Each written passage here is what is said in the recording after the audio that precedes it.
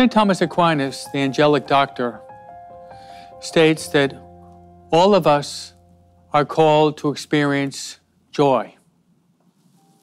St. Paul says, rejoice in the Lord, I say it again, rejoice in the Lord.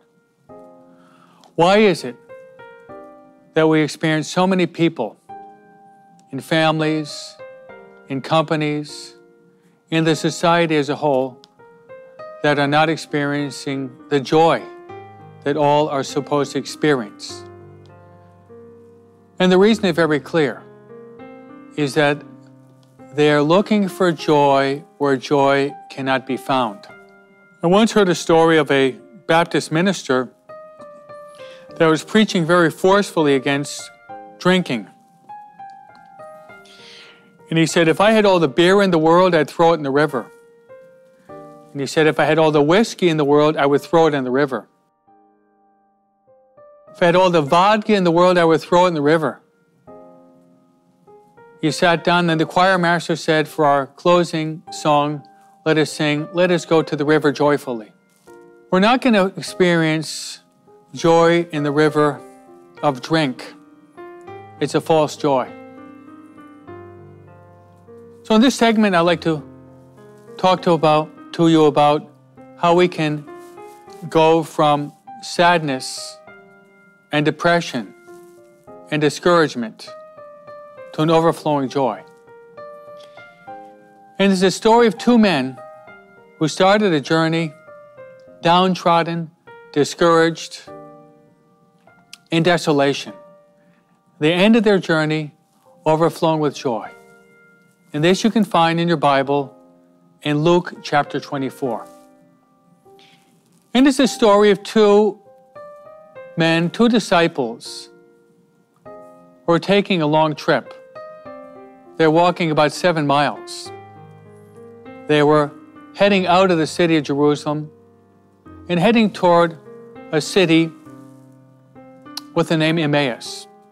As they started walking and talking among themselves, they were experiencing a lot of desolation, sadness, discouragement, confusion. St. Ignatius calls this a state of desolation of soul. They were talking among themselves, basically debating, arguing over what had happened to Jesus Christ just a couple of days earlier. They couldn't make head or tails out of what had happened to him. They thought that he would be their Savior and Redeemer, but he was dead. Some had reported that he'd risen from the dead, but they didn't believe it. They were very cynical, very skeptical. But what happened was an experience that would radically change their lives. Apparently out of nowhere, this man comes and starts to walk with them. He walks with them, this stranger, this anonymous person. He walks with them side by side. He starts to engage in conversation with them. And they're talking and arguing among themselves, and he stops them and says, what are you talking about? And they say, are you the only individual in Jerusalem who hasn't heard about Jesus of Nazareth? And he said, what things? Then they started to talk about what had happened to Jesus, how he had died. And this foreigner, this pilgrim, who they did not recognize, listened to them very attentively. He was the best listener that they had ever met in their lives. These two men had talked to people who had listened to them, but never on the face of the earth had they ever encountered a man who was capable of such attentive listening to them. So they opened up their wounded, sorrowful, depressed, confused hearts, and they started to unload all their problems to this man. And he listened. And they opened up even more. And he listened. Very interesting as he listened. As they started, they were under an enormous, dense cloud of desolation. But the more that this man listened to them with their problems, it's almost as if the light broke through the clouds. The clouds dissipated. The sun was now shining in their lives. Their lives now, indeed, had true meaning, because this man was listening to them attentively. He was understanding them, and even more so, they knew that this man really loved them with a sincere heart. Now, after they had finished opening up and unloading to this attentive stranger, now it was the time for him to speak. And he opened up his mouth and he began to speak. Not only was this man the best of listeners, but he was the best of speakers. And he started to speak about God. He started to speak about the Old Testament passages. He started to speak about how these Old Testament passages had actually referred to Jesus of Nazareth. They had never met anyone with so much humility, knowledge, comprehension of the Word of God, but also a man who obviously had great love. They really felt that this man was anointed by the Holy Spirit. So now they are the most attentive listeners. And all these clouds of depression and confusion that had just totally absorbed their whole lives after the death of Jesus were dissipating like the dew on the summer ground. Finally, they arrive at their destination, and it looks as if this man is heading on to a further destination. They enjoyed his company so much that they wanted to be with him. They didn't want to separate themselves from him.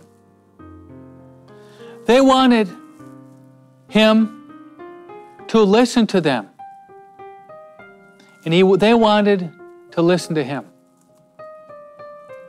So as if he's heading on to a further destination, they open up their hearts and say, "Stay with us because the sun is going down." This stranger is very docile. He's very humble. He actually accepts their invitation. They've arrived at the little house. Imagine a little cottage in the town of Emmaus, about 7 miles from the city of Jerusalem. They enter into this little house, this little cottage, and they invite this stranger. And they sit down at a table. Imagine the table, somewhat dusty, 3 chairs, somewhat dusty also. They sit down at the table, and something extraordinary happens.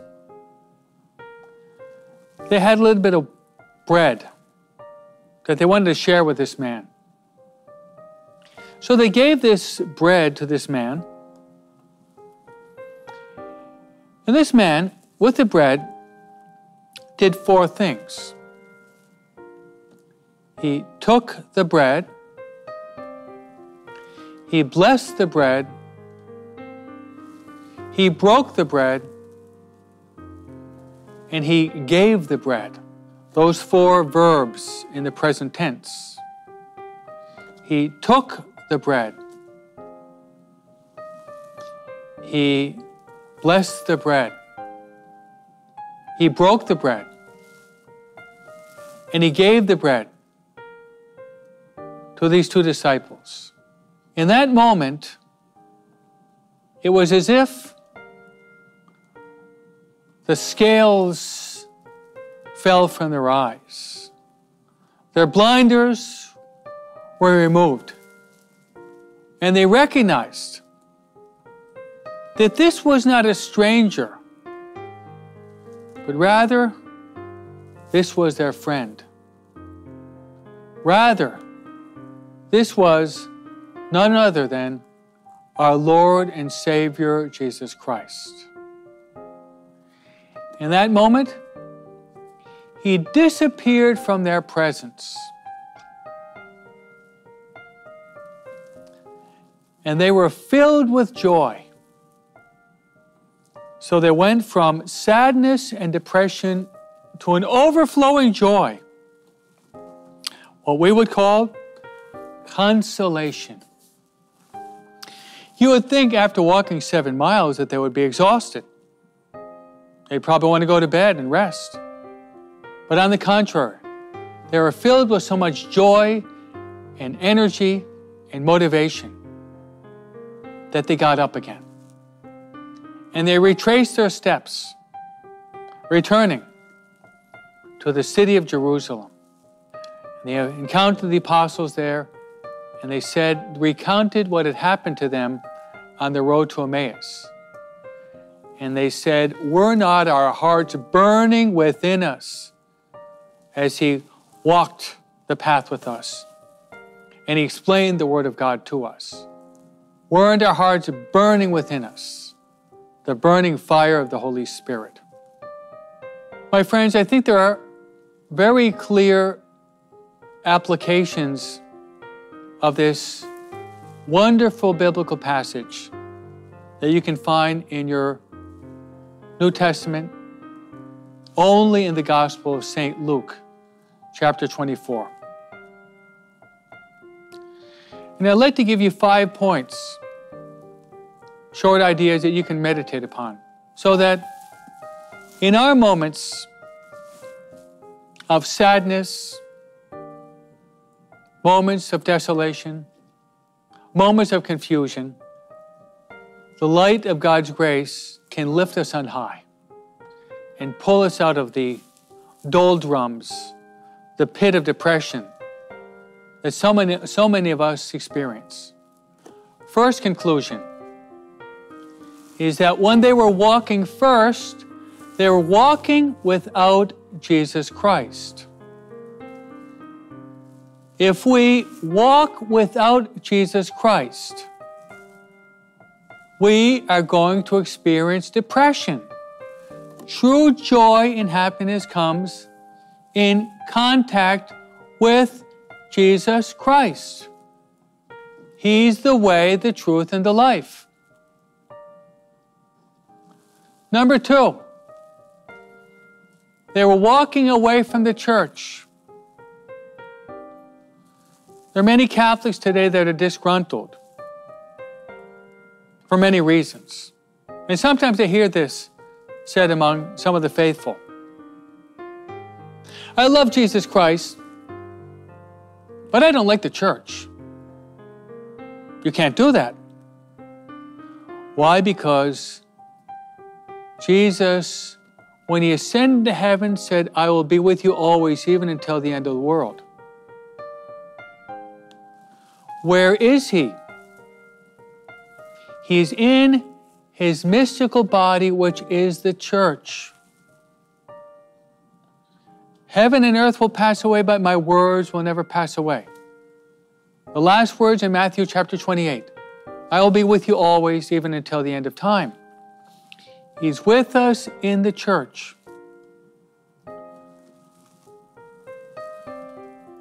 Third point for your meditation. True joy and true happiness comes when we walk with Jesus Christ. We talk to Jesus Christ. What is talking to Jesus Christ? That's called prayer. Prayer gives us joy because prayer communicates the Holy Spirit. So if we want to overcome our depression and sadness, we have to learn to walk with Jesus Christ, to talk to Jesus Christ. He is our best friend. He is a friend that will never fail us. He is a friend that's always available. You call someone on the phone, it's busy. Every time you dial JESUS, he picks up the phone and he's going to talk to you and listen to you. That phone number, JESUS, is never busy. It's always open. We have to learn how to dial JESUS. And he will pick up that phone and say, "My friend, why have you not called me in such a long time? I've been waiting for this phone call. Finally, you dialed the right number." And then, not only do we have to learn how to talk to Jesus Christ, we have to learn to listen to him. As we read in the Old Testament, "Speak, O Lord, for your servant is listening." As we pray in the Psalms, "If today you hear his voice, harden not your hearts, as in Meribah and Massah." And the fourth point I'd like to make is this. We want to experience joy, then we have to sit down at table with Jesus Christ, where he took bread, he blessed the bread, he broke the bread, and then he gave the bread to the disciples. This Luke chapter 24 is an obvious reference to the holy sacrifice of the Mass. If we indeed want to experience the joy of the risen Lord Jesus Christ, not only do we have to walk with him and to talk to him and to listen to him and to accompany him and to befriend him, but also we have to open up the doors of our hearts and welcome him in. And that is exactly what Holy Mass and Holy Communion is all about. Jesus, we read in Revelation chapter 3, "Behold, I stand at the door and I knock. Whoever opens up the door to me, I will come in, I will sit down, and I will dine with him, and he will dine with me. And we will experience great joy." So, my friends, last but not least, if we really want to overcome our sadness, then we have to learn how to share our joy with others. What we have received freely, we are called to give freely. So in conclusion, as St. Thomas Aquinas said, all of us are called to experience joy and happiness in our life. Many people experience sadness and depression because they're looking for joy in the wrong place. We can only experience joy in encountering Christ, walking with Christ, talking with Christ, listening to Christ, receiving Christ in the depths of our heart, and then sharing Christ with others. Rejoice in the Lord. I say it again, rejoice in the Lord. Amen.